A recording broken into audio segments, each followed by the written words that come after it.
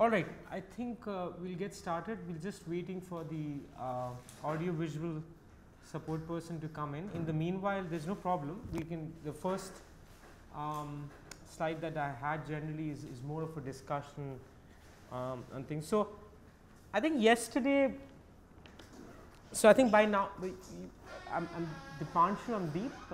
We met yesterday, I think briefly for a while, and I think you had a session in the evening giving you an introduction to what you would consider as the social stratification or the social class feature of the Indian society. What do you understand by the caste system? What or how many different variations of caste systems evolve? A lot of that was, I think, brought in. It's a very complex dimension. I think the idea was to give you a certain sense of how layered, complicated the societal system has become as against to what it was envisaged. Of course, you would see that social hierarchies are in every country, in every nation state. It's not as if that hierarchies are not in any special part. It's just that in the South Asian region, the way a lot of behavior and culture is formulated is done in a very non-legal manner. Behavior is not only shaped from our perspective of what we consider as. So if you'd see that in most societies that we consider today as industrially developed societies, law plays a very important role in a lot of things in terms of exploring behavior, limiting or defining what liberty or freedom would mean and entail. In the Indian context, you'd largely realize that we're not a very law-driven society. A lot of emphasis is given on social customs, cultural behavior and networks, and that's something which is everything all right? Yeah. Okay. Yeah.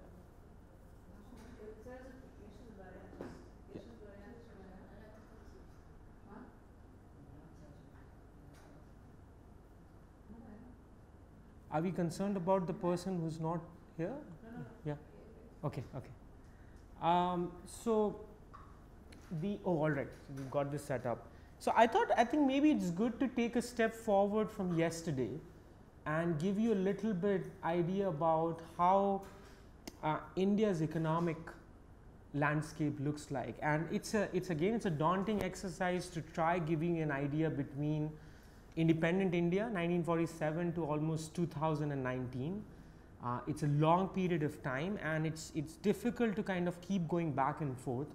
What I've tried to highlight are two aspects. One is what are some of the major challenges that the Indian economy is facing, and this is connected with two aspects. One is of the business landscape, also with terms of how we have directed policies which have not really yielded, in some cases, the desired set of outcomes.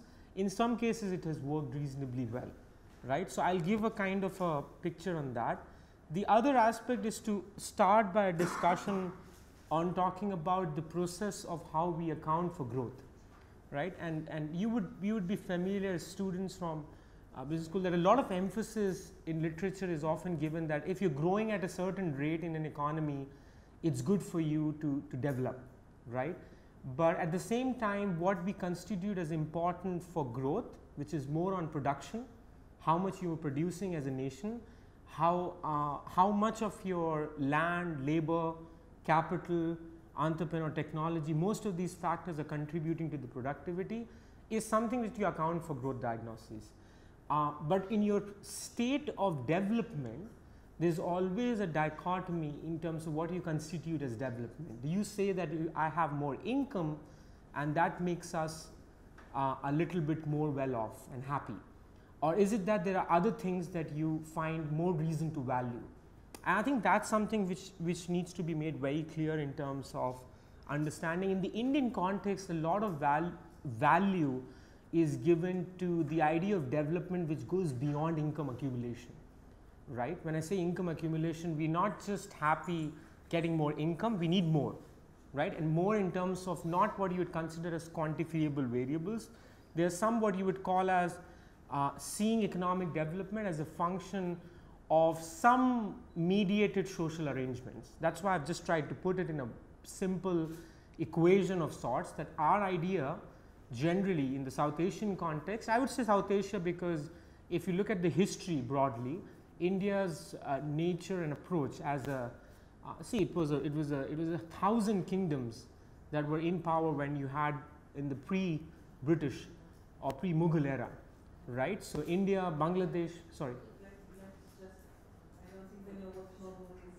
No, that's fine. Okay, I'll see. I'll pause at different points, but I think that's fine. Even if your history is limited, the idea for the Indian concept of development is to not see.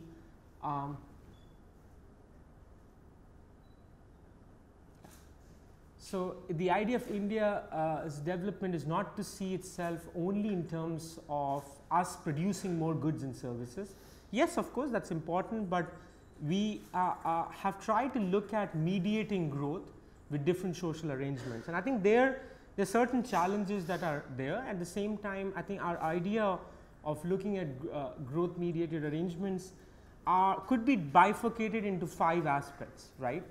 One is to be able to let people have a certain drill, and this is very much, the first point is interestingly linked a lot with our constitutional drafting. Our own constitution allows for citizens and the idea of citizenship to enjoy basic civic freedoms, right?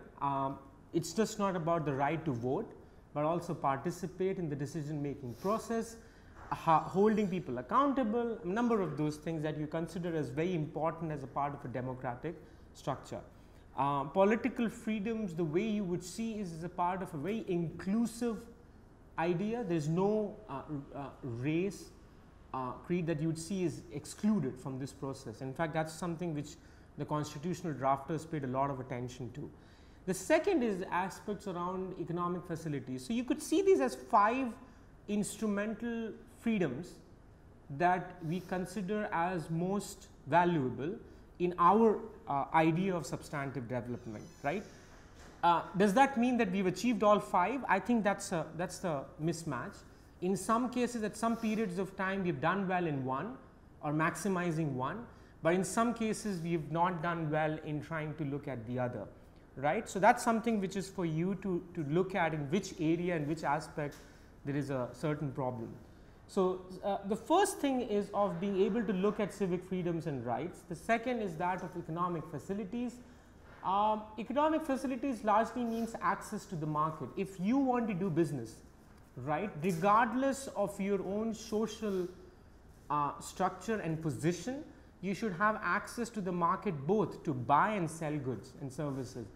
In fact, despite the discriminatory lens that caste, class and gender functions, you would see that most people in their own societal constructs have tried to set up market spaces. In fact, when you go to Delhi to place in the market of Connaught Place, you will see everyone who has with the least amount of resources has found a way to do business. Someone is cleaning shoes, someone is giving you apparel, someone is selling posters on the street, they don't have a shop, but everyone is, so there is a natural instinctive entrepreneurial basis of reasoning. And I think that's very important to see. The third is looking around social opportunities. I think this is where we've done not so well, if I would be very polite about the way. Social opportunities would mean access to healthcare, education, housing, those what you consider as basic social or public goods. That has been a big challenge. In independent India in the last 60, 70 years, not everyone can boast of across states that they have access to basic healthcare, basic education. A lot has been done. Of course, it's a nation of 1.3 billion people, so there's always a consideration. But it's a nation of 1.3 billion because you didn't really put birth processes in check as well. I think yesterday there was a report that came out from the UN that our population growth rate has been the highest in average as compared to any other country, including China. So that's been a problem. Why is that a problem? And this is connected with our understanding that the 3 centuries that exist in the Indian landscape. One is the 19th century. So you would see in the business and the way of doing business, some people using some ancient tools. You can look at carpentry, you can look at a blacksmith, like just basic ways of understanding. You could also see a 20th century evidence of factory and textiles doing those which evolved around the 20th century. And you, at the same time, you have the 21st century technology based digital economy booming. So all 3 business models are coexisting at this point of time in the Indian landscape. The last 2 points, which is of transparency and this, I think a lot has been done in this regard. One of the landmarks legislations that has come in India is called the Right to Information Act, which allows citizens to get information on all public appointments, decisions of the government, and it gives citizens a bit more of a, in other words, the civil society, a very higher sense of participation. The final being of protective security. Now, what would this mean? A goal of protective security largely means that we acknowledge that there are some vulnerable groups in every society, and a lot needs to be done for upward mobility of these groups. So I think Vajad yesterday mentioned that a lot of the caste-based groups that have been historically discriminated have received some kind of reservation in government appointments, in schooling, in education, and the idea of reservation evolved in giving protection to allow for upward mobility. It's like this, not all of us are born from the same household in the same set of conditions. Everyone is coming at a different level. To make sure that the line is most fair to people at different points of time, you need certain protective measures. So if we would say that what would development mean as an idea, I think it's an aggregate of these 5, not a one. You just don't need market access and great business opportunities. You need to combine that with a number of the other things. So this is on growth diagnoses, and I think this is going to give you a good idea on which areas we've done reasonably well and which areas we've not done that well. Now, yeah. Can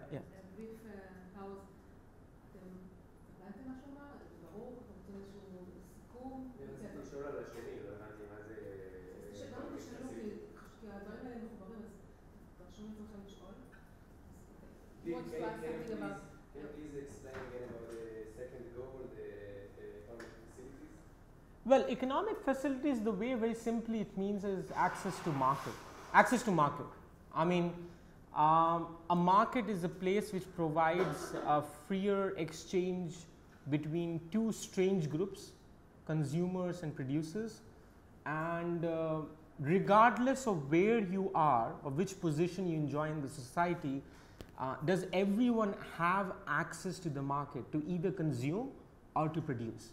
That's the kind of economic freedom that one is talking about. You mean by private people or by companies? Well, it doesn't matter. It's like this. If we are a nation state, imagine if this cohort here is a nation state, doesn't matter where you or me are coming from or where we're born, we all have space to a market setting where we can go to consume, or you can go to sell and I can go to sell as well. That's more on economic freedom, right? Nobody is constrained. There's not much of restriction. There can be restriction on the point, and that's where restriction comes, that you can't go to that market, but you go to this market because maybe your affordability is there for this and that. And that's why you will see, interestingly, all market spaces across cities particularly cater to different groups of consumers and producers. Maybe in a certain market you would not want to go because you'd say that this is too crowded. I'll show some pictures so that it will give you an idea. So I'll come to this. The reason why I'm bringing this out is this is a broader framework which can help you understand, and then we go to what you would consider as an eyes to ears approach. So what I'll try to do is give you a perspective which is a macro perspective, right? A very bird's eye view, and that's why I use the word eyes there, so that where from the plane what you can see, but at the same time what are the ears telling you as well, in the sense when you go right on the field, what kind of a perspective do you capture, right? So in doing so, we'll start first with the macro approach, and I'll just talk here about, of course this presentation would be shared and you'll have access to this for your own reference. I will go on a few points a little quickly because we have to be aware a little bit of time as well. So what I'll do is I'll try covering some of most of the major points, but the charts and the data is already there. So the first, the main question we're looking at are, what are the main challenges that the Indian economy faces today? And none of these challenges can be said that, okay, this is something which has happened in the last 2 years or 3 years. It's a doing of the last good 40, 50 years of our policy exercise. There's 6 of them. I would probably lay them out all from you at the first time. The first you could see is a challenge on between sectors. So in other words, you would, as very 101 understanding of basic economics or business, you would say that you want to develop your industries at different stages: the primary sector, the secondary sector, and what you call as the tertiary sector. Primary sector would means develop your agriculture, involve your farmers, then develop your factories, and then develop your banks. And at the same time, once all of these 3 are there, each of them are acting as, you know, interlinkages between each other. What we have done is there is a huge mismatch between how the agricultural sector is doing, how the manufacturer sector is doing, and how the services are doing. We've done very well in services, manufacturing not so well, and we've done terribly in agriculture. I'll just say, use the word terrible, but even that's an understatement, because there was a potential of doing way more. A lot of data would tell you that India, China, South Korea, number of these countries were at the same position in agricultural productivity in early 1980s, right? China doubled its agricultural productivity in less than 7 years, right? South Korea doubled it in less than 15 years, and we have still remained at the same level of productivity. In fact, our productivity has reduced from what it was in the early 80s. We'll come to some of these points. Second is the issue with the banking sector. This is a recent phenomena. Our banking sector right now, particularly in the financial landscape, is quite stressed. When you use the word stressed, that means there's a high amount of debt that the bank is accumulating in terms of what you'd call as bad loans or not performing assets, and that's restricting the bank's freedom to provide more credit, right? And that's something which we'll discuss. The third is of employment. Employment is a big constraint. I think it's a lot being discussed in the elections right now. It's usually not a big issue otherwise, because a lot of people talk about poverty, income as one. This is an election which has discussed employment a lot. The fourth is gender, and I think that's a very important aspect to look at, because you have to understand that what's true of the male labor force participation is not true of the female labor force. I mentioned this yesterday, that you should look at, in your own time on campus, the constitution of workforce in terms of the gender, and look at the tasks they're all doing, right? Look at gardeners, look at those in the catering team, and also those who are coming and talking to you in terms of interaction. Last 2 points, I think, on inequities in nourishment and low government expenditure are those where I've put the data, but we can kind of look at this. Let me start with challenge 1 in terms of the gap between these 3 sectors. All right, this is a chart which just gives you an idea of the distribution of the workforce. So most of the data you'd see is post 2000 to give you an idea about the latest figures in the last 2 decades or so. In the distribution of the workforce, you will find that between the period of 2000 and 2013, 2013 is when the last kind of national census report was brought out, we still know that around 50% of our aggregate population is working in the agricultural sector. Around 21 to 22% of people are working in industries, right?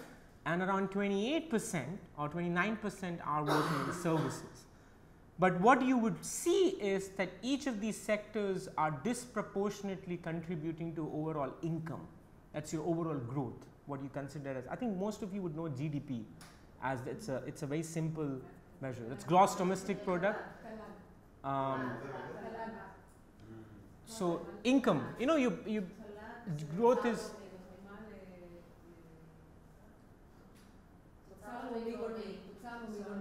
yeah, so that, yeah, please.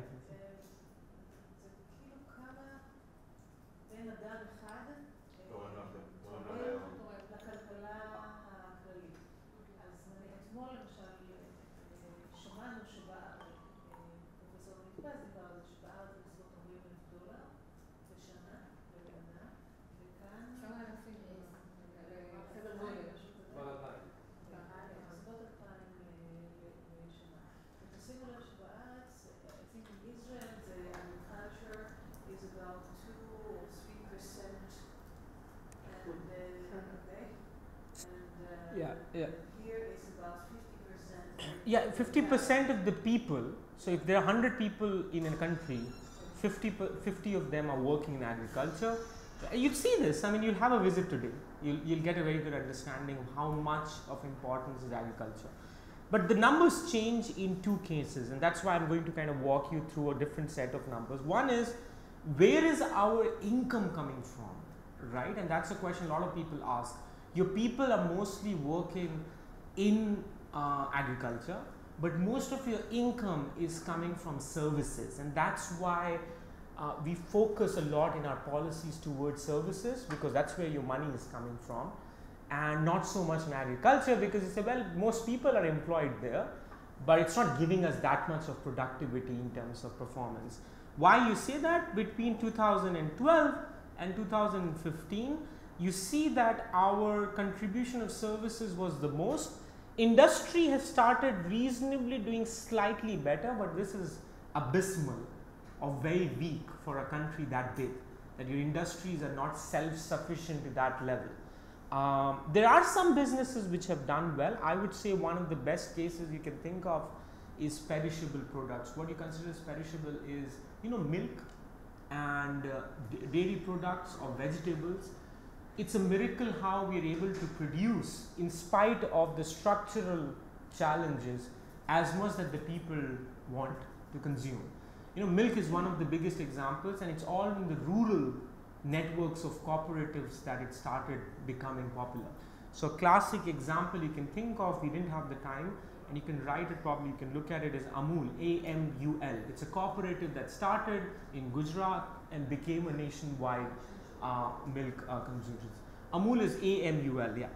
כאילו מה שהוא אומר הוא שרוב האנשים פה בארץ עובדים בחקלאות, אבל הרווח שלהם כל הדבר הזה הוא מאוד מאוד נמוך. בעצם החקלאות בעצם מפרנסת, שזה גם נס, מפרנסת את הודו, אוקיי? אבל היא לא מייצרת רווחים. זה הישרדותי, ברמה מסוים החקלאות כאן הישרדותית. הם לא מרוויחים כסף, אבל הם לא רעבים.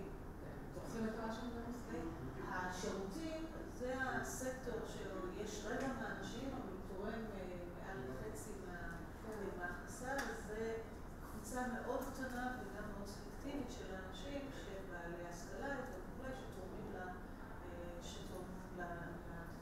אוקיי.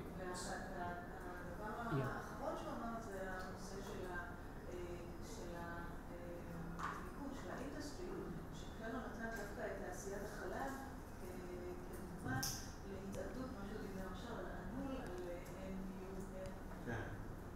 MUL, זה חברה שהתחילה כקואופרטיב בג'רמט, והתחילה כקואופרטיב של בעלי חברות, והיום אם תסתכלו בסופרמרקט ומודל, אתם תראו שכל מוצר זה פחות לאומי וענק, וכל מוצרי החלב הם היום תוצרת של החברה הזאת, שזה דוגמה לצמיחה של משהו שהוא התחיל בקטן, אבל היום הוא כבר מאוד מפרס. Yeah, no, that's fine. Can you go back to the last slide? Oh, sorry, yeah. The agriculture is about the export or only No, this is this is composition of GDP. If your growth level is at 5%, let's say in 2012, how much of that contribution is coming from revenue earned from services? How much of that is coming from industry, and how much of that is coming from agriculture? That's outside of the country or inside of the country? inside. GDP is always inside. It's domestic product. GNP, which is another indicator, gross national product, looks at income earned by. So if I'm an Indian working in Israel and I'm earning income and I'm an Indian citizen, that would be a part of calculation in gross national product. But Indians earning in India. Right. They can earn even if it is exported. No, so export is a different calculation. I'll come to exports separately. So do you have a large quantity of agricultural export? Exports I'll show the data in a while. Just right now we're trying to look at, okay, where is your income coming from and how many people are working there. So I'll take it step by step. I'm trying to kind of incrementally go so that you're not kind of given all information at the same time. Okay, let's look at rural and urban areas. And this is going to give you a picture because you are fortunately at a point in the university campus which is located, which is more in the heart of the rural belt. So you would see this that all around the campus you'd find mostly farm areas. Now it's a very different space, but still most land is used for farming.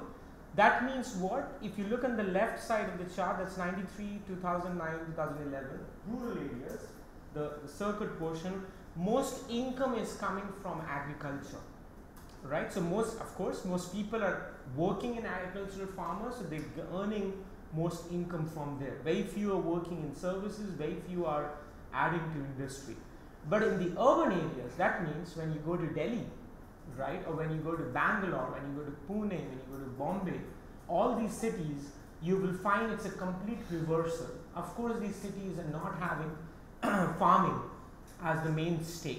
And that's why the policies are not made in rural areas, they're made in urban areas. So they're catering a lot to the urban group, which is doing better in services, right, and contributing more to income. I think this is a divide you can't afford to ignore, because when you see here, you find most people are talking about how agricultural contribution is so high and it's not given the same set of importance towards policies for incentives, particularly incentives as against the other.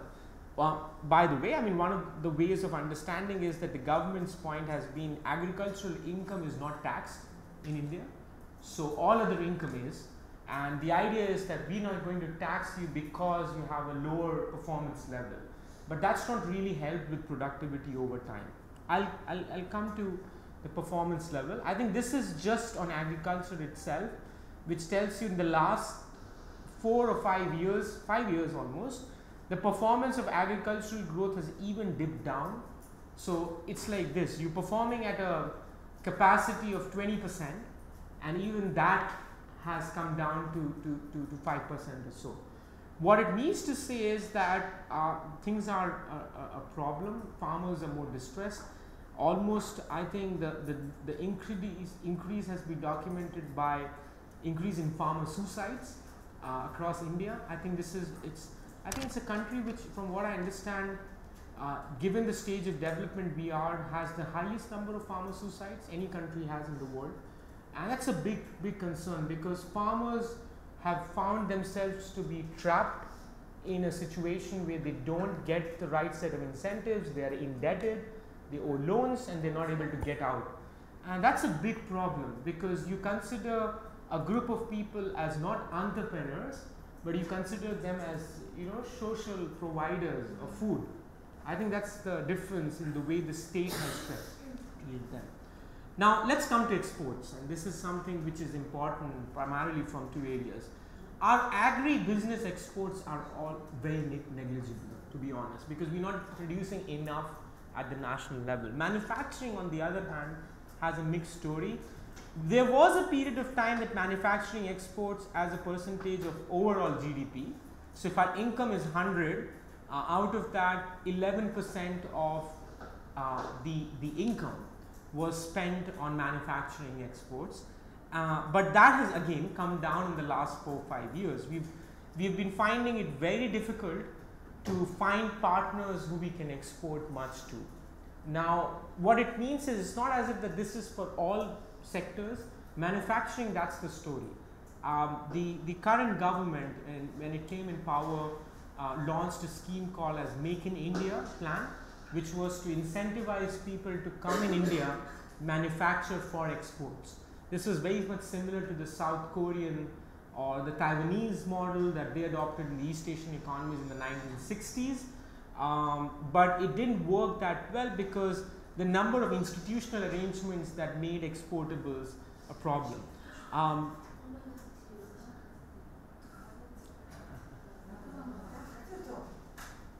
Okay. All well? All right. Okay. I thought it was a reaction to the export. I was like, okay, that's a very emotional response. Okay.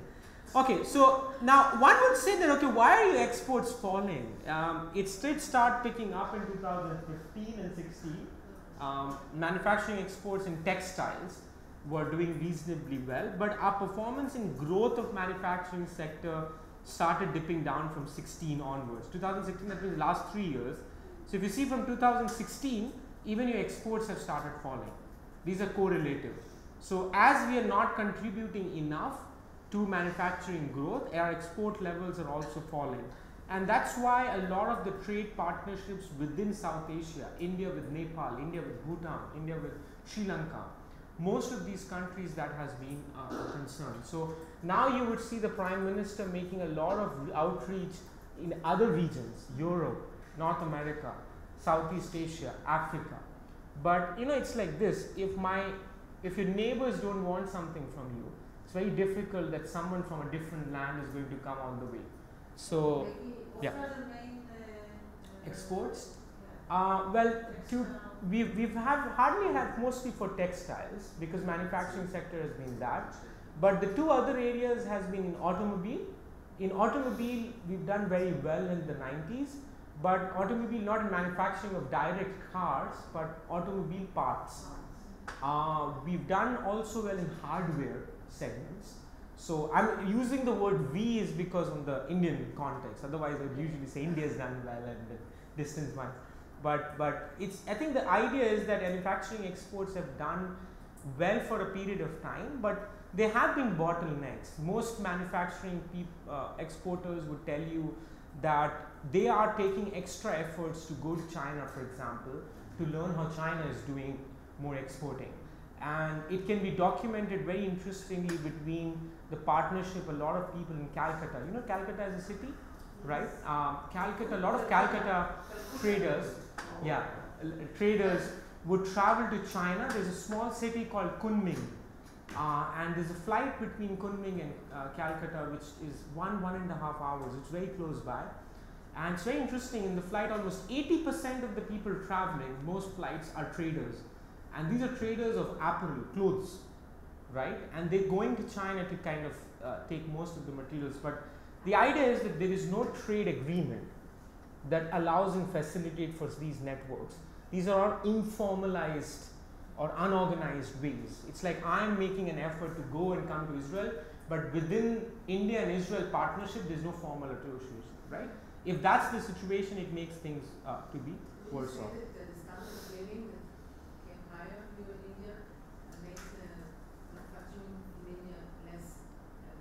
So our standard of living in terms of income in the urban spaces become higher because of a service class base.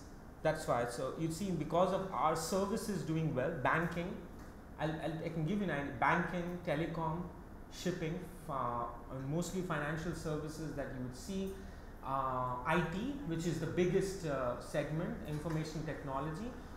That's where most income and standard of living has really increased, right? Even 10 to 20 times.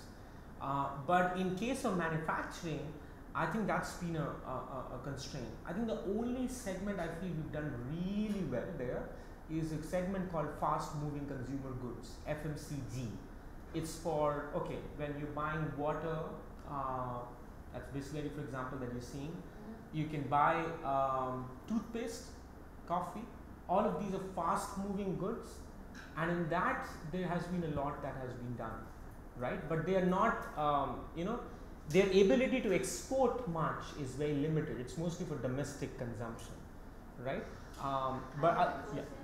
When you said there are some traders that are going into China, they are going to work or to study how the Chinese are working? Both. Actually, they're working. See, it's like this. The Chinese state is very protective of who's coming and who's going out.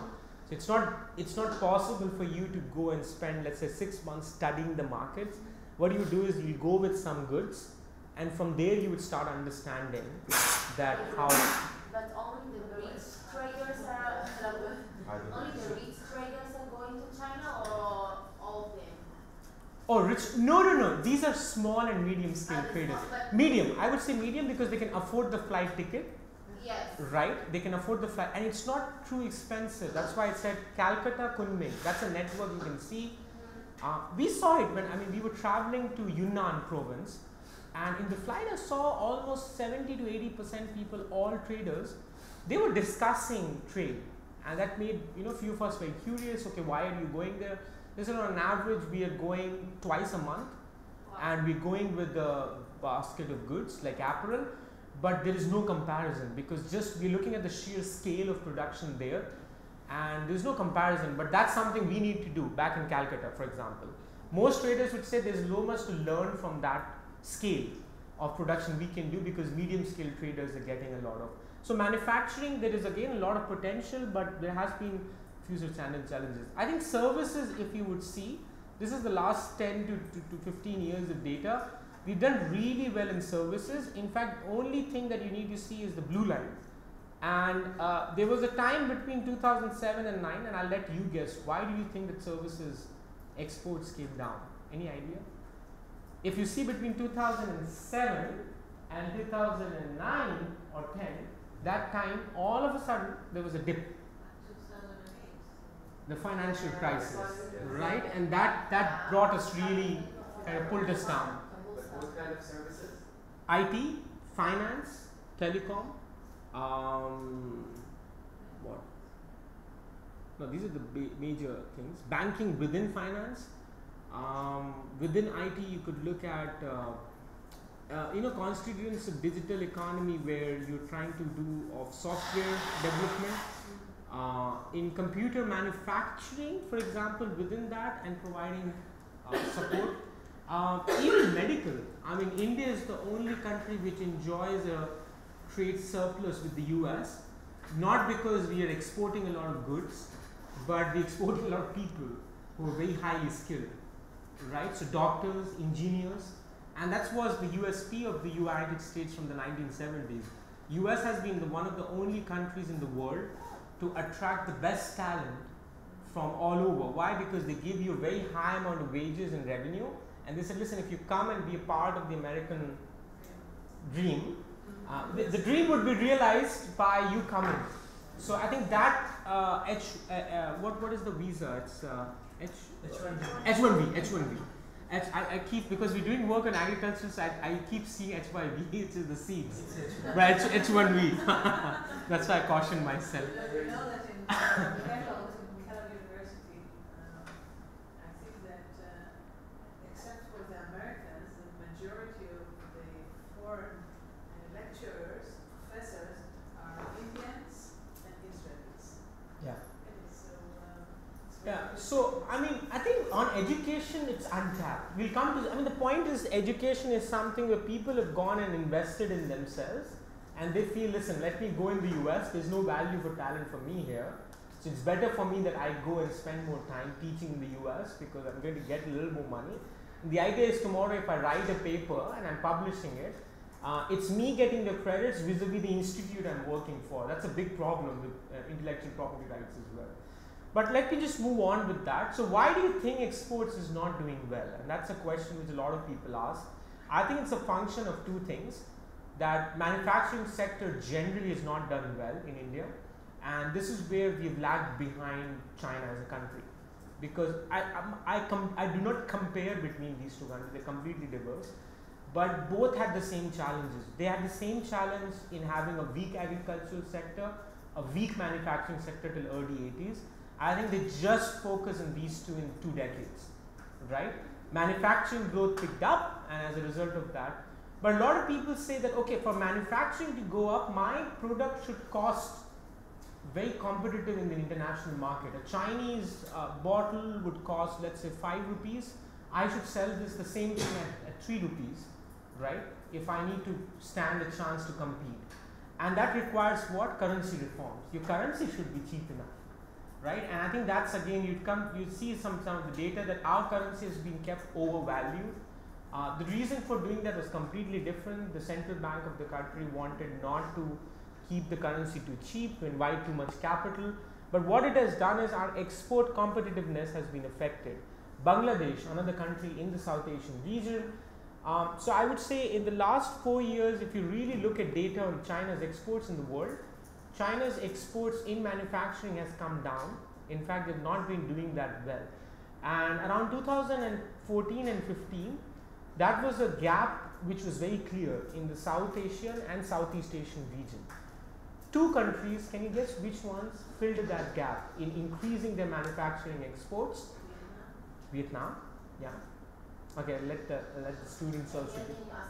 Yeah. The question is, the China's exports started dropping around 2013-14 in manufacturing and textiles. As a result of that, there were 2 countries from South Asia and Southeast Asia that filled the gap by increasing their exportable levels. Russia? No, not Russia. No.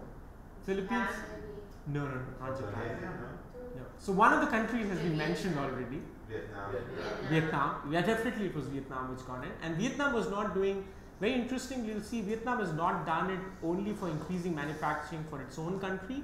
It has procured a lot of raw materials in textiles from Cambodia and done manufacturing and work in Vietnam. That's why the factories in Vietnam procure 40 to 50% of the material. We've done work in Cambodia last 3 years, so I've been observing how these industries work. So Vietnam is doing really well. Which is the other country? That's in South Asia. South Asia. South Korea? South Asia. No, that's Bangladesh. That's Bangladesh is the other country. It's tremendously. Textile manufacturing has picked up. Yeah.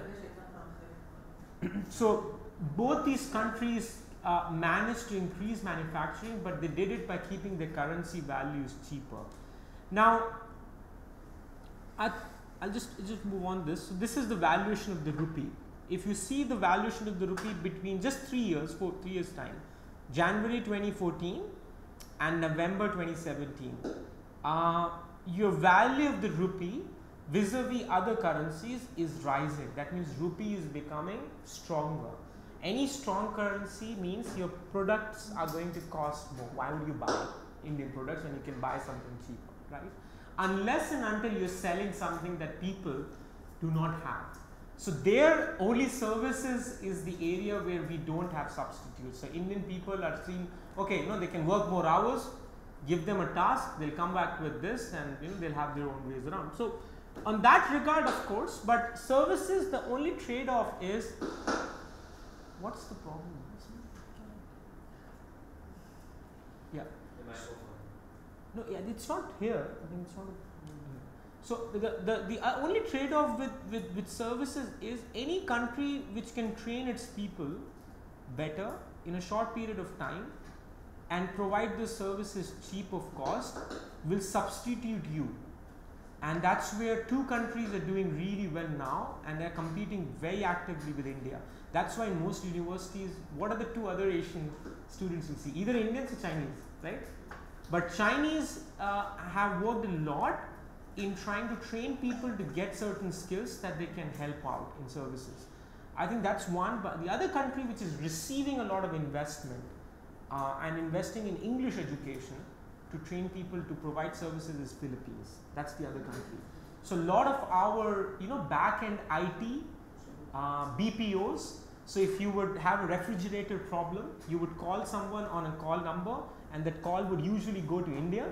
A lot of times in the US, at least that was the case. Now those calls are not going to Bangalore per se, but they're going to Philippines. It's happened to me when I try to fix something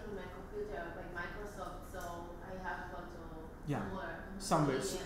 In India, Yeah. So India was Yeah. receiving all of that. It Yeah. was for most of the time Indians were back-end service providers, had cheap labor for providing, but those skills have changed.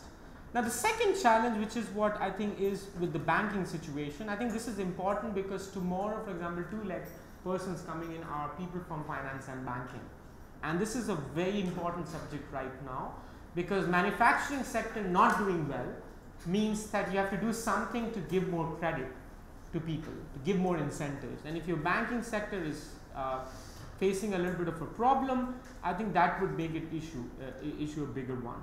How do you handle the technology revolution in the industry right now? How's that? Sorry. How do you handle the new revolution in the industry, Industry 4.0? You know about Industry 4.0, did you hear of it? שמעת על המינוח תעשייה 4.0? מה? כן. לא שומעים אותך ברור. אתם שמעתם על המונח I'm just... תעשייה 4.0, שמעתם את המונח הזה? כמו שיש ווב 2, שזה כאילו המהפכה הטכנולוגית. היום מדברים על מהפכה בעולם התעשייתי, חדשנות בעולם הישן, בעולם של התעשייה. אז אני שואלת אותו אם אני יכולה להכיר את המושג הזה. Do you know the term Industry 4.0, which resembles Web 2.0, that's actually having technology enter the industry and change how the industry works, for example, robotics, automation. So see, I mean it's a very important point. Automation came to India in one industry in way back in mid 1990s, and that was in automobile. The Japanese brought the technology in. Manufacturing of cars, in other words, became almost completely automated. We were trying to see if you could go to an automobile plant, but I think this time it was not possible. But I think in any visit that you have in the forthcoming years, make sure you visit an automobile plant. You'd see that earlier, on an average, an automobile company plant would have 500 to at least 1,000 people minimum employed. I think now the numbers have come down to less than 50. So the production has gone up because it's become more capital intensive through automation, but the labor's presence in those segments has really come down. That's happening now in retail. You see with Amazon coming in with all markets, it's completely automating everything. And we've been, I think in the policy framework, if you see in India, they've been very skeptical on getting Amazon to completely automated because we are generally a labor surplus economy, right? So any technology that comes and is against labor involvement is counterproductive to the other challenge. When you see with employment, you'll see that's one of the major aspects. So on banking, I think the idea is very simple. We have banks which have, if you see just this chart itself, in the last 5 years or so, the red line will tell you that most of our banks are public sector banks. They have ownership from the government and participation, have seen a very high rate of bank debt. Non-performing assets means I've given you a loan, you fail to repay back the loan. I don't have the resources now to get money from somewhere else. This is on my balance sheet and it's more of a non-performing asset, no returns for me. And as a result of that, banks are becoming more and more reluctant to give more credit out to other people because they don't trust the borrowers that much. Private companies are finding it difficult, and you know the worst effect of that is not felt by big businesses, right? So the big businesses yesterday, for example, Bajaj was saying Ambani or Adani, all these people, they will find a way to get some capital because they have a big business landscape. The problem is with small and medium scale enterprises. So as a country which is a startup nation, right, you'd see that credit is most important at the initial stages, the first 3-4 years. That's the main bottleneck we have. Banks do not have that much of trust in an idea, that the idea will shape and work better. So as a result of that, we have seen that the credit growth levels, the blue line, in the non-food sector is the data that is usually taken, has gone down. That means more and more people are finding it difficult to get loans. Banks are not trusting. I think that's a big constraint right now. Last 5 years, this has become a major issue. I think before that, it wasn't that big an issue as against to what it has become now. I'll quick, yeah.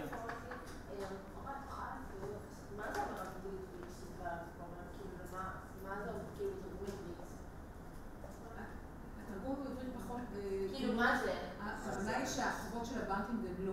לא, אבל מה אומר הביטוי? כאילו אני לא מבינה. What is the term twin sheet? Oh, okay. All right. Yeah. My apologies. I should have mentioned it. The word twin sheet. It's a term which is used in economics when economists work with accountants, right? It becomes a relationship where they try inventing some new terms. So, twin balance sheet means that a balance sheet has two things: assets and what? Any balance sheet of a company has assets and liabilities, right? I have assets that I can earn money from, and I have liabilities that I have to pay. We are facing a situation right now that assets are not giving us money, and our liabilities are all there. So I'm, trapped from both ends. I don't have any assets. So that's a twin balance sheet problem. Twin balance sheet usually is seen as high bank debt and low credit growth. For me, for the bank, loans are an asset, right? And deposits that people make are a liability. So we are facing that as a situation right now. That's a twin balance sheet problem. Yeah. We move now to the third problem, and I think this is important from the perspective of at least the political economy of India. Elections right now. And all election discussions is around somewhere about this, that the current government maybe has not done really well in creating growth that could increase jobs, and that's the opposition's argument. Actually, if you look at data, this is the data which I had shown you earlier, that still 50% people are working in agriculture, so there's not a huge structural shift that has happened. But what has really happened to employment, I think, is depicted by these two charts. I think it's very important to see it because I'm comparing it here with at least this number with China and India. Between 2000 and 2017, China, from having more than 60% of people between the age of 15 and 24, more than 60% of the people had a job which they were getting as an employment. That number has come down in China as well to less than 50. But in India, that number is around 30% now.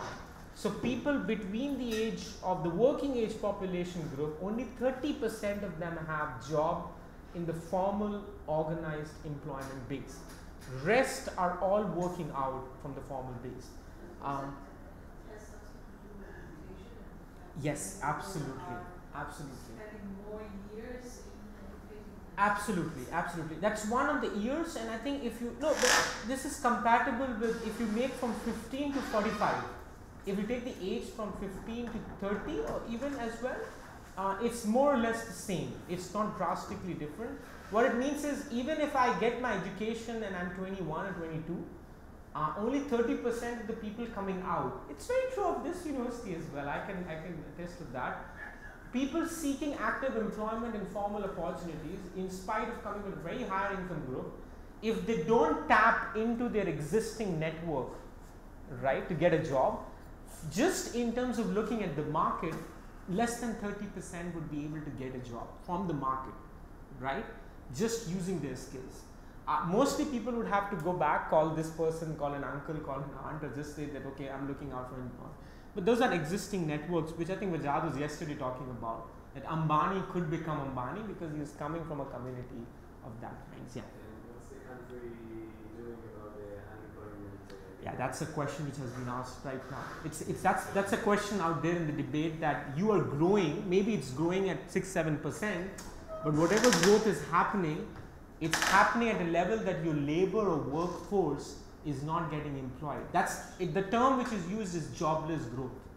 It is possible, but the question is, what is the country doing about it? I would say not much, because right now the current government, for example, is not very acknowledging of this aspect that we have an unemployment problem. You can only address a problem when you acknowledge that you have one.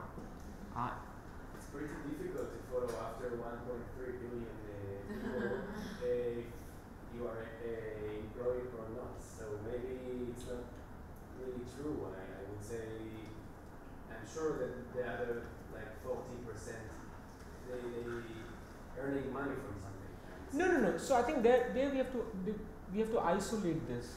I'm not saying that you don't have a job per se.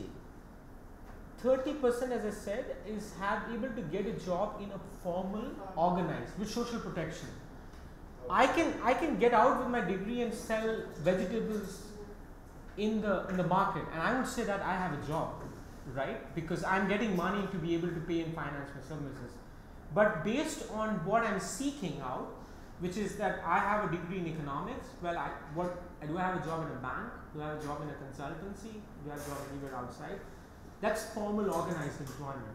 So if you look at total employment levels in India, out of 100 people employed, 80 are working in the unorganized sector, 20 are working in the formal organized sector. Now out of these 20 people working, the idea is to increase more and more people in the formal organized, government jobs, private sector jobs, most of them. At the age of 50, is it legal to work in this kind of jobs? Sorry? It's from the age to 15 to 40. Yeah, 15 to 40. In the age of 50, is it legal to work in India? Oh, no. When you calculate the population ratio, you always do it between the working age population category. In the World Bank calculates 15 to 45. Then they break into 15 to 24. Some countries 15, after 15 you can start working. You know, in the US, for example, when you're working in the undergraduate level, you're allowed to work in the library, right? You're getting an income from there. Technically, you do have a bank account, you do start working as a graduate assistant or a teaching assistant. So you started working right there. So that's something which is a constraint. I'll break this down. I think a lot of discussion around employment happens. I think what you're pointing out is a very important point, and I think it's helped explained by this category. It's not about the fact that you don't have jobs, because people are working and doing something to survive, right? The problem is that most are working in a category which is, like for example, the World Bank calls is a vulnerable employment category. Like what?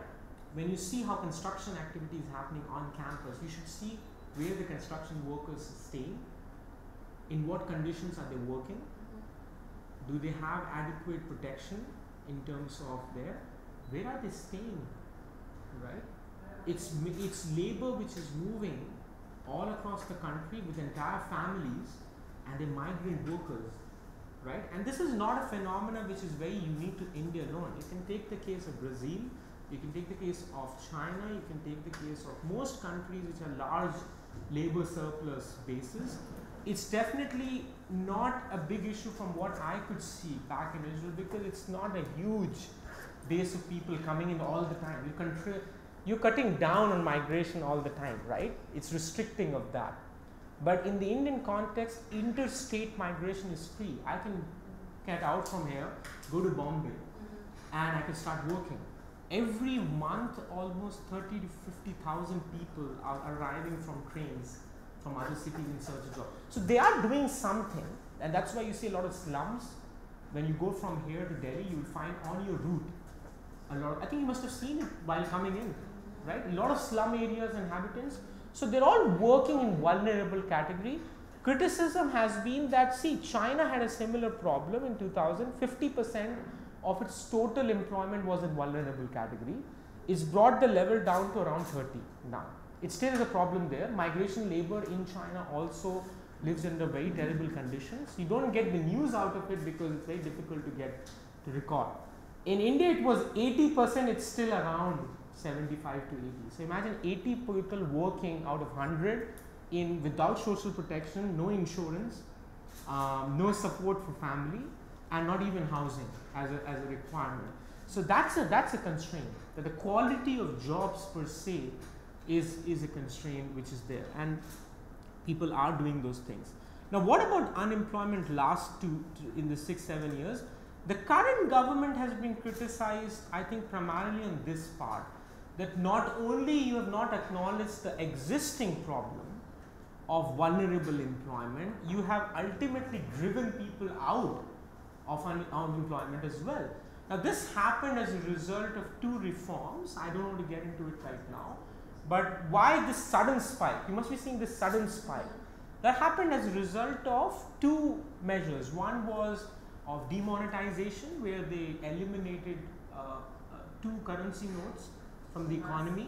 That's 500 and yeah, please. 1,000. Yeah. This was 3 years ago, no? 3 years ago. 2016.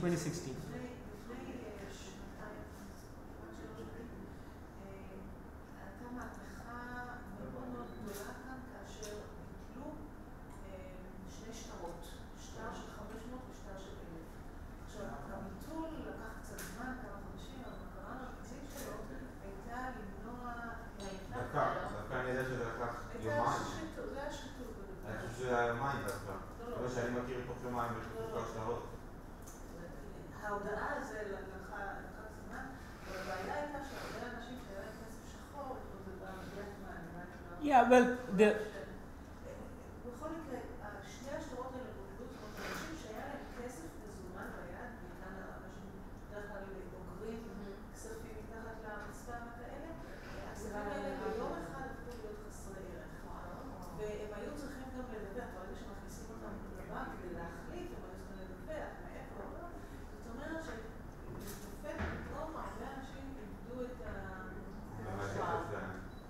yeah, so I think with demonetization, one of the main things to understand is that, again, go back to the construction worker on campus, all right?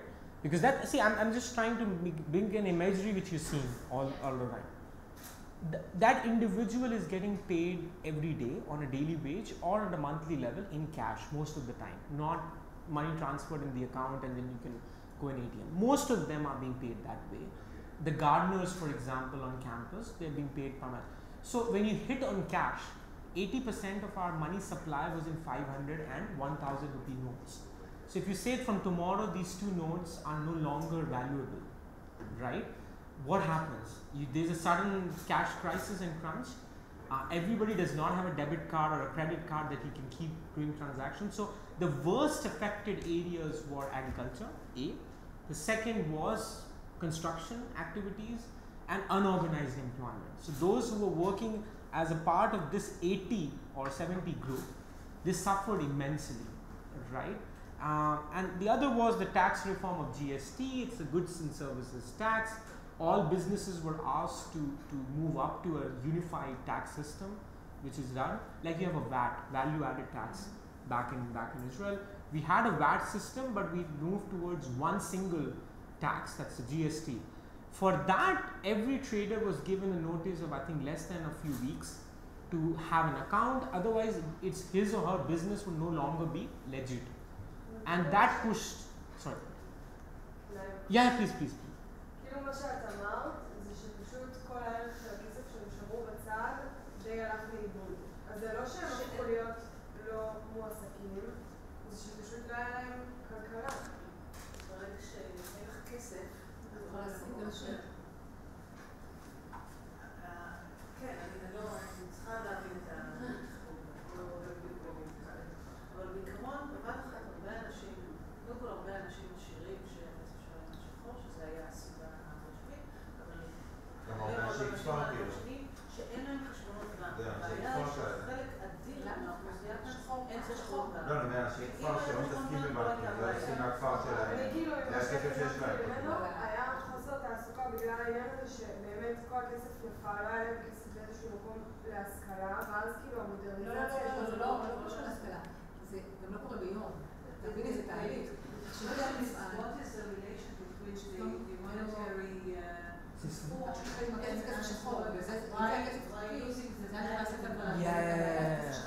שחר להצעיר עליו. אז חלק מהאנשי עסקים שעשו כסף שחור ולא יכולו להצעיר עליו, פתאום איבדו את...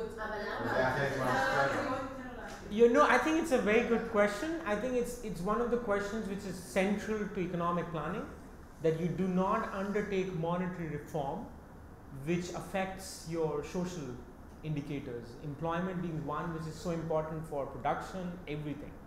And that's why the question came. RBI governor that time had said no. So internally there was no consensus on this. It was done very ad hoc. It was in fact 1 or 2 people who would have decided this. I mean, I'm giving you just an honest kind of picture. Employment? Well, if it's like this, if I'm paying you money in cash and I don't have cash, it's like you got two of you guys needed to go to the ATM, right?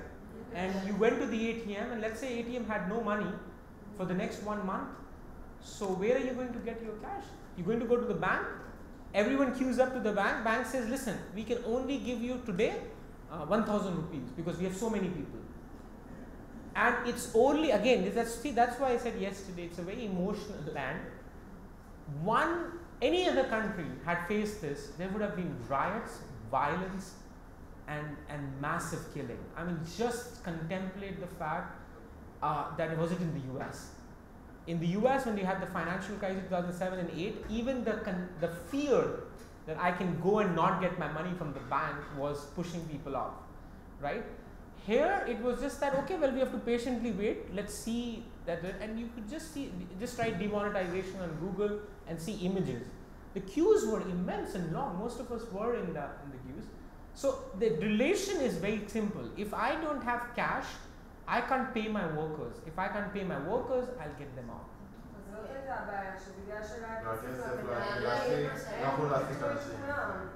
So the reason why I mentioned that, I would have avoided talking about it, but a lot of times these questions come, why this unemployment level has suddenly shot up, right? And it happened at first as a trigger. Nobody expected it. Of course, nobody would have thought that this is where the impact will go. The other thing is on wages, and I think that anybody wants to study in the world today. This is a global phenomena. Wages generally are coming down because those in manufacturing, I mean, most of you guys, if you are now thinking of a business, first thing you'll think of is a website.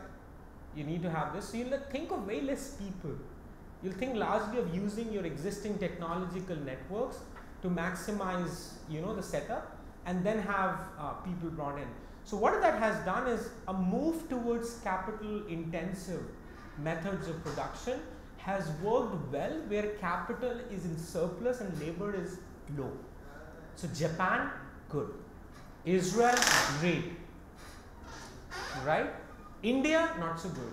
China, well, it's trying to balance it. That's why you'd see Chinese investment in other countries as a part of an infrastructural plan. Means that a Chinese company will invest, but it will also get a wave of 50 or 60 people or 100 people as construction workers. That's why a lot of countries like Mauritius, Pakistan, Cambodia, a lot of them, they were complaining. They said, see, we want your investment, but we don't want so many people. But the idea is that the Chinese state's contract with its citizens is, we give you employment. You don't ask for civic freedoms, but we'll give you employment and higher income. That's the contract that they've established. And if they breach the contract and wages start falling, it's going to result in a higher revolutionary kind of activity. So in India right now, you're seeing this as well, that wages are generally falling. Rural wages have been worst affected, that is wages of farmers and incomes. That's why you said that the performance of agriculture was doing well. I'll quickly move to gender as a subject of discussion because this is important. To be honest, women have suffered more from this because the women participation in unorganized, vulnerable categories is the highest, right? So this is important because you look at paid work and you look at unpaid work for women. Work happening because it's a very patriarchal system. Not every way patriarchy operates, but it all operates in a certain way. What would be the word for patriarchy? Patriarchy? Patriarch? Yeah, okay. So it's clear, right? More than patriarchy is a heavy.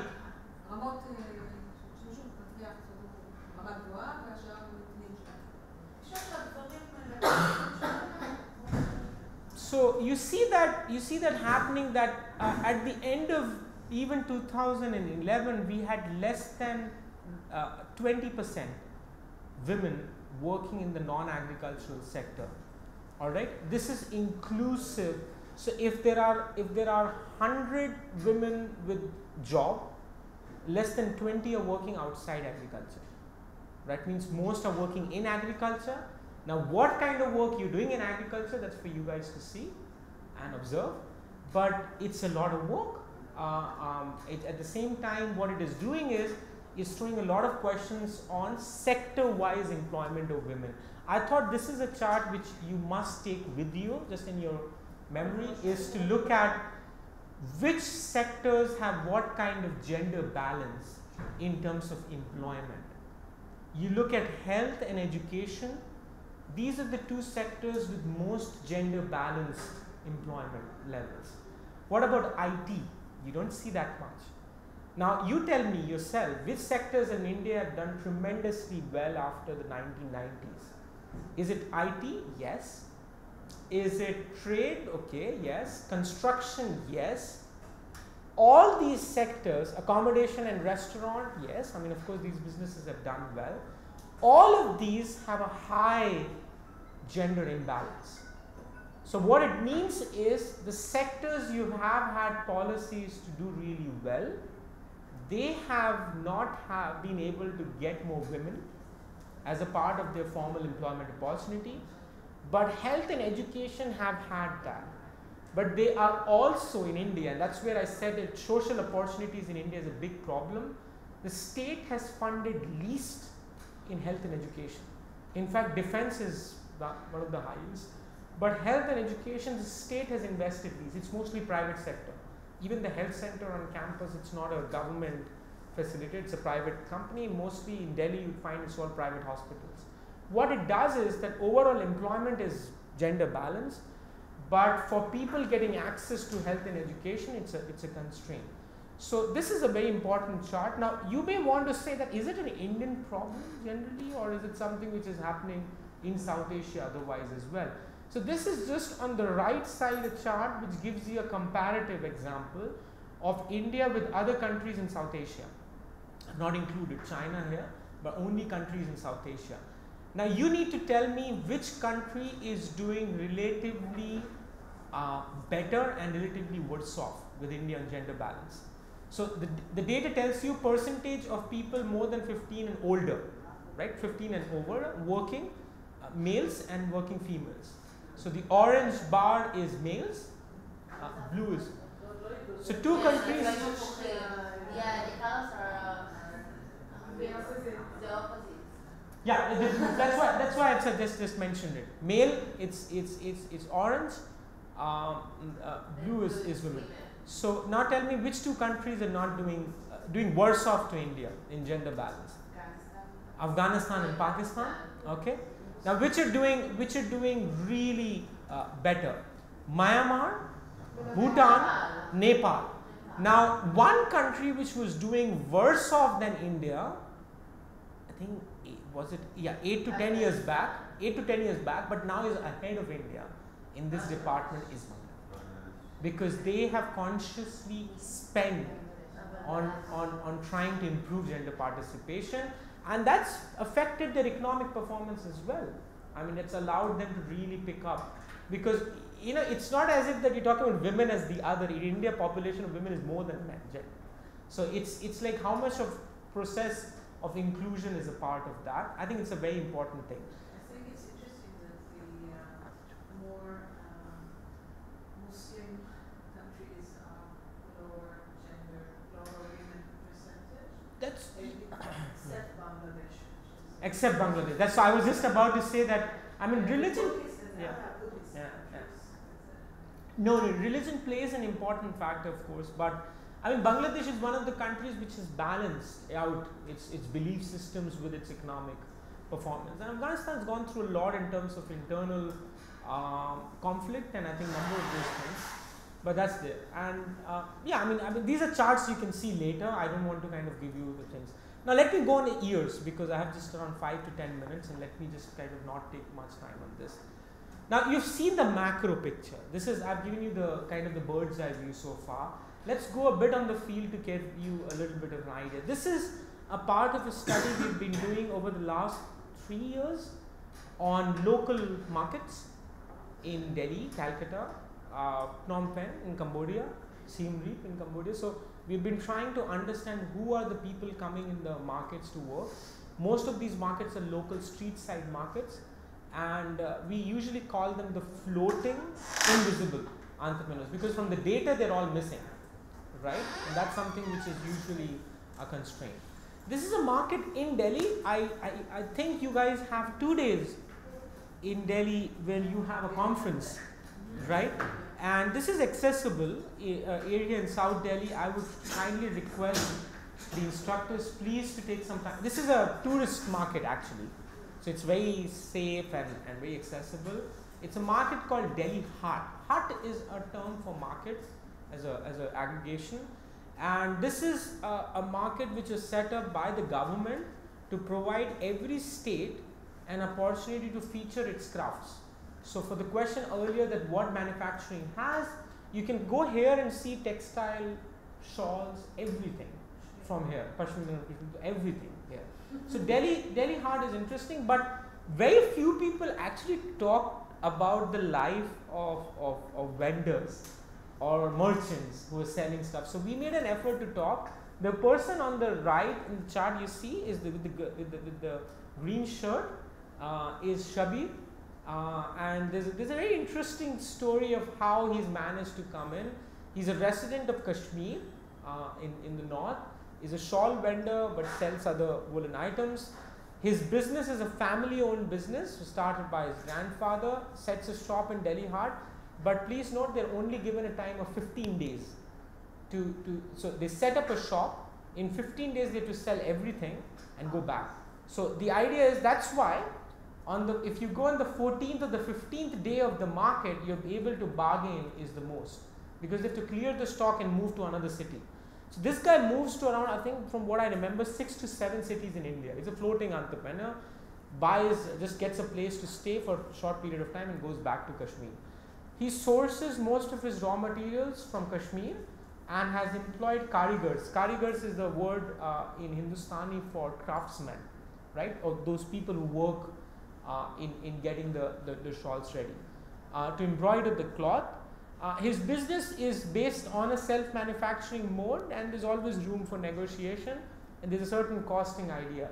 So to give you a sense, and I think this is important, Shabir would be seen as a part of the unorganized employment segment, because he's an entrepreneur, but he's not received much social support from the state, to be honest. All he's got is a location where he can come in for 15 days, and that is also through a lottery system. Everyone has to be extremely lucky to get a chance to come in the place. So what he does is primarily, he is a representative of the average Indian entrepreneur, right? And that's important to see. This is how business landscape in India is there. This is another market. Now you can barely find, it's a street side market. That means it is set up on one day of the week. It's usually a Wednesday. So if you go on a Wednesday to some places, or on a Sunday in Delhi, there are street side markets. Traffic is all gone, everything. You have to just walk. So it's all over. Hey, what is that place? Shuka Kamal. Shuka Kamal, right? So I went there. It's very similar to that, but Shuka Kamal is much more organized now, right? Very organized, right? This is you will be walking this way, you can end up walking that way, just with the crowd coming in. So these are people who are navigating themselves all around, coming in and selling. So from this image, you can find from TV remotes to to cosmetics, to almost everything possible that this guy would be able to sell you. In this kind of market, is it legal for them to do it, or if the police are that's a big question. Legality. They are allowed to have an arrangement with the local traffic and police systems to get some kind of safety net to do the trade. But if you talk about legality in terms of having land or access to be legit, that's not true. In some cases, it depends from market to market. So let's say this one, in Delhi Haat, you'd find they pay rent, yes, and they pay a fees, and they can stay for 15 days and sell. That's a much organized market system. Here, there's nothing like that. There are a lot of places around the world that they have like huge bad mindset I get what you mean. Yeah. I don't know what a sheep. Yeah, like a sheep, and then when the police are coming out there, so they put everything and they run away. Yeah, That's exactly, that's what you'll see in Connaught Place, the market you're going tomorrow. Okay. So all you have to observe is when you're going to that market, there are shops there and there's a parallel market outside the shop. So when there is someone who senses that people are coming, so some people so a lot of people, what they've done is they've collectively unionized a lot of people who sell the product, and they say, listen, we're going to give you a little bit of fees.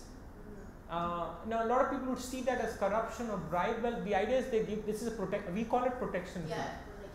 It's a protection fee, and we let us do our business for these hours and we'll go. But most of these people are different. Now this is Old Delhi. This is Old Delhi. Old Delhi is I don't know if you're planning a visit. I mean, if you can think at, this is near Jama Masjid, which is one of the kind of oldest and biggest mosques. Yes, Red Fort. Yeah. So these are some of the most ancient markets. I think the only resemblance you can think of is when you go to places like Turkey and Istanbul. You know, the markets where Istanbul was a center for attracting a lot of traders. Delhi was known for its markets because of Old Delhi. So I mentioned like say 3. Within a 1 kilometer circumference, we could track around 34 indigenous markets, from brass to jewelry to metals to apparel to clothes, anything, right? And this is huge and massive. Here the state has tried to do some kind of a system where they have given some licenses, but 80% of the trade which is happening outside the space. That's why the image, this is one of the most least traffic hours that you can get this image. Now let's quickly go to this woman in Calcutta. This is a work we did in a market in Calcutta. Her name is Sahana Bibi.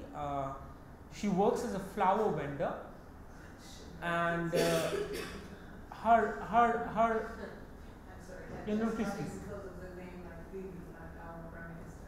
Oh, yeah. Oh yes, it is called. Now just look at the position where she is standing, and that's a market space. That's a shop. In a way, that's the only space she has to navigate away. It's pretty unsafe as well. At the same time, the number of challenges. She's been there for the last good 20-25 years, as had a number of people. And you know what? You just see what she's holding in her hand. Tell me. Phone. No, it's a phone. Yeah, it's a phone. It's a smartphone. Yeah. And you know, our conversation with her was a very different conversation. I mean, she is very technologically aware of the potential to which she can expand her flower business. Because she knows that at what hours, what kind of demand for flowers comes in.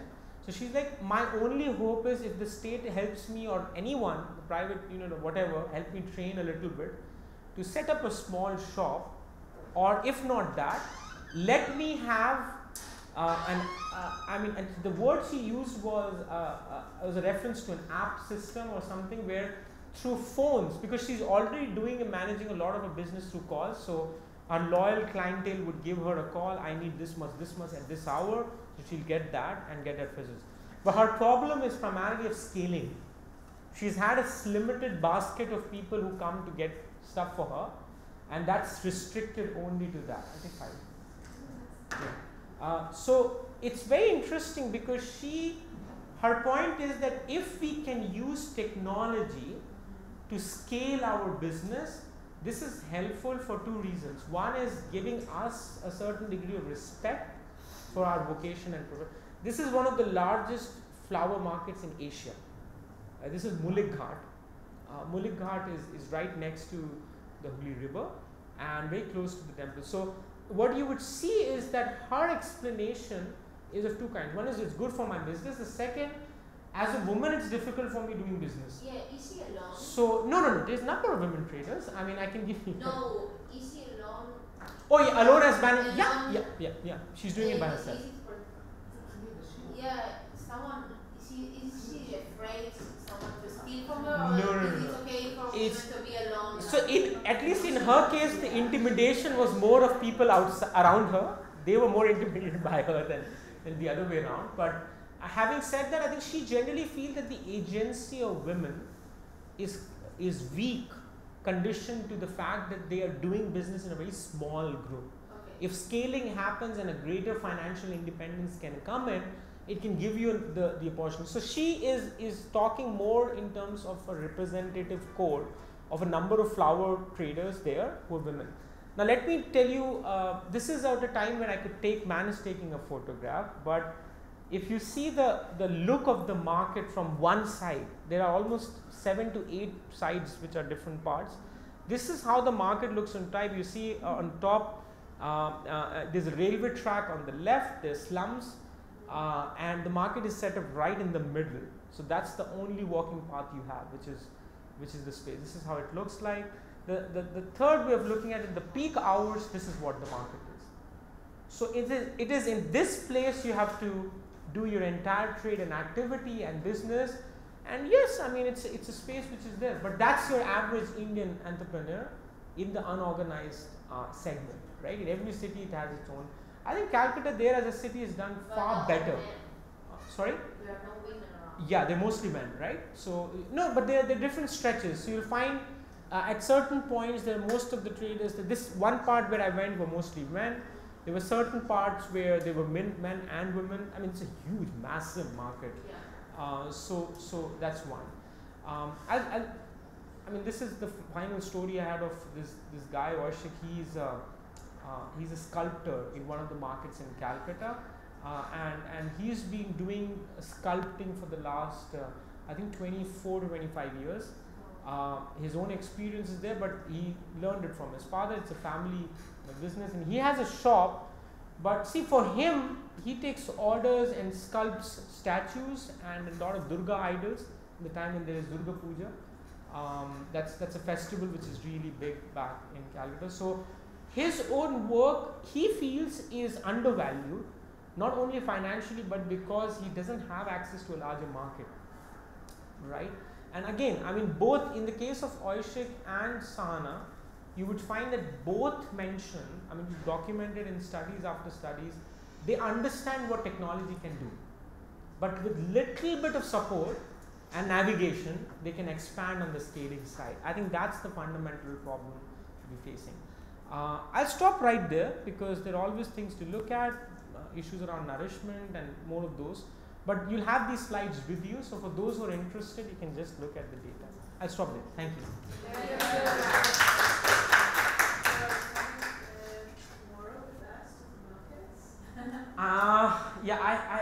I'm trying to work out a couple of things, but I'm meeting the students who are going to be with you, so I'll tell you a couple of spots. See, I usually say when the first time you're going yourself, I've talked about the market generally.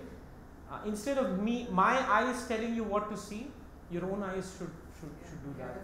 Yeah. Oh, okay. All right.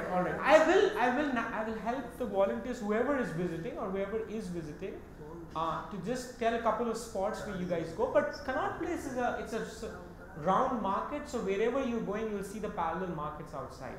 One place you have to go and you can write it is Palika Bazaar. I think that's one place you have to go. We'll see. I think most likely you will.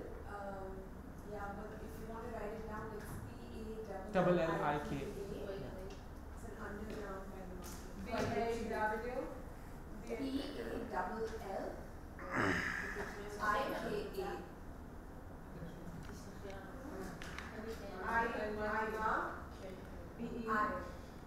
I'm writing it down here. Just wait a second. I'm trying to. Also, there's tea served right outside the room.